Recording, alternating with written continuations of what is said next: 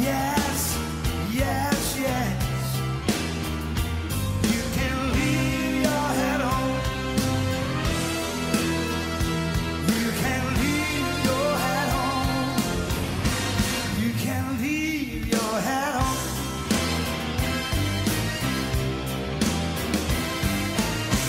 Go on down. Turn on the lights. All lights. Come back here. Stand on that chair. Little woman, that's right. Raise your arms up in the air. And now shake 'em. You give me reason to live. You give me reason to live. You give me reason to live. You give me reason to live. Ta-da!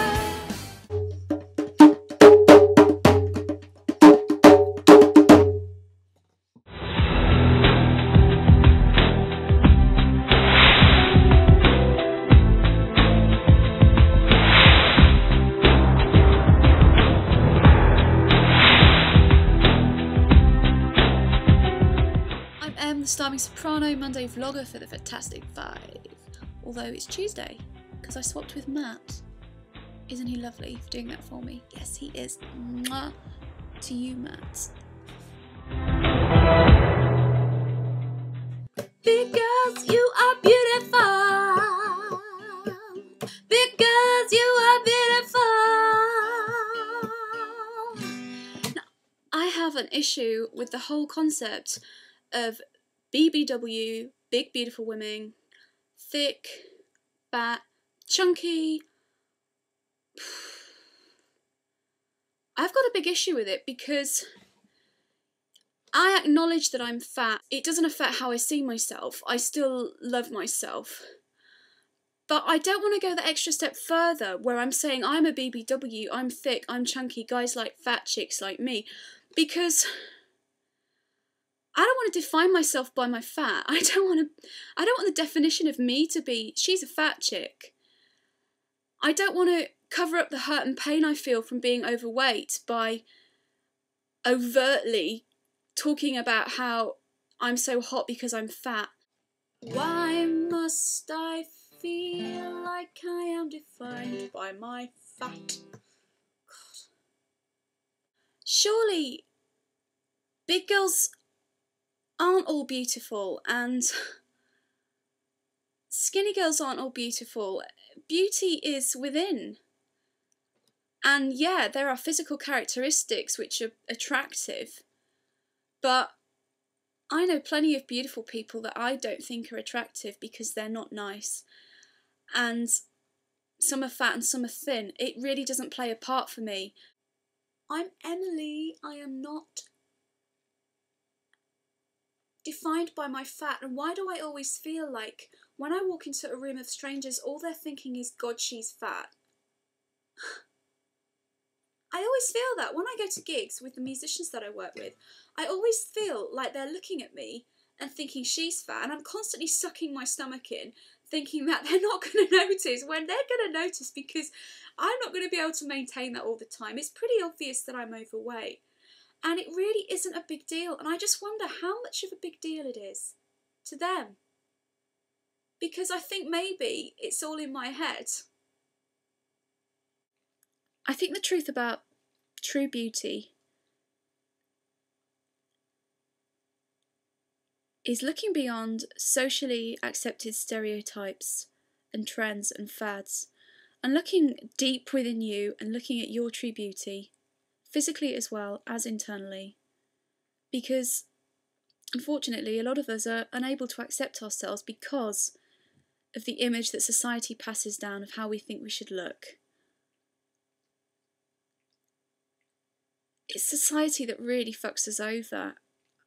There are so many people that have gained weight because of society, because of pressure from others, which led them to comfort eat or bullying, or, you know, problems that were really quite minor but were exacerbated and became a lot bigger than they needed to be.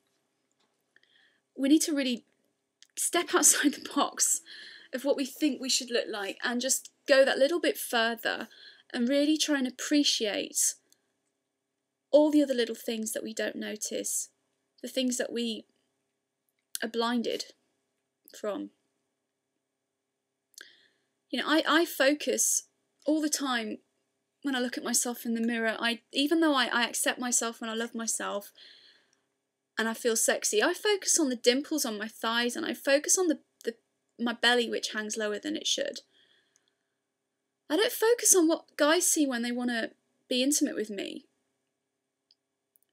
I can only see the negative, and we're really good as humans at doing that, and we need to take time out of the day to talk to ourselves and tell us the positives within ourselves and not just be focusing on those negatives. We need to be balanced.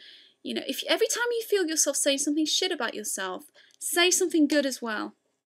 I think I've got a great arse, 3 cheeks and all, because give something guys to grab onto. It gives me a nice shape. And it's a hell of a lot more comfortable when I'm biking or sat on cold wooden chairs. Balance it out, or maybe say 2 good things. I think I'm incredibly lucky to have the tits that I've got because, yeah, they're big and they're not completely perky, but, you know, you don't get perky with big. Gravity does take its toll, and at least I'm not kicking them around my feet like a football. So I feel really strongly that self-acceptance comes with happiness, and happiness comes with not having any negative influences and shit in your life. And I'm in the process of decluttering my life.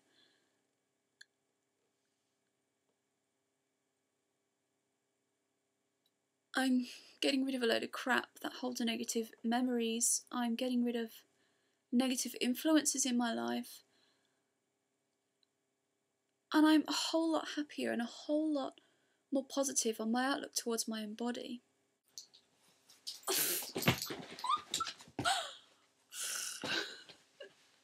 If anything in this film has touched you, or if it's inspired you anyway, or if there's anything you want to get off your chest, please feel free to make a video response. You don't have to be naked. Stay tuned tomorrow for a special guest, and see you soon.